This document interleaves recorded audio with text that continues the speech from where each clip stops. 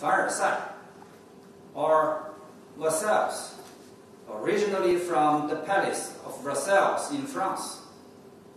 The word was borrowed to refer to the self-claimed aristocratic spirit. In social media, it is used to label humble braggers who pretend to sound modest when they flaunt their rich and unique lifestyle. For example, some people want to brag about their new villa. Oh, I hate to move, but I have to, because you only get your own supercharger for Tesla in a private garage. Some people show off their luxury travel. VP tonight at Victoria Harbor will save my tears for Paris next time.